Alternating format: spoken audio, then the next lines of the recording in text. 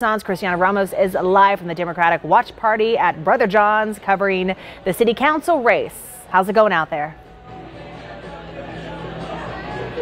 Monica, less than an hour to make your ballot count, and we're here at Brother John's where Democrats are gathering to watch those votes come in live. The most anticipated race of the night.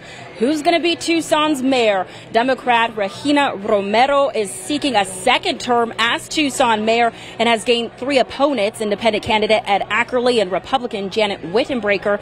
In 2019, after 12 years on the Tucson City Council, Romero made history, becoming the city's first woman and Latina mayor as she runs for re-election. More than 3 years later, Romero tells News 4 Tucson she has made a lot of changes during her term.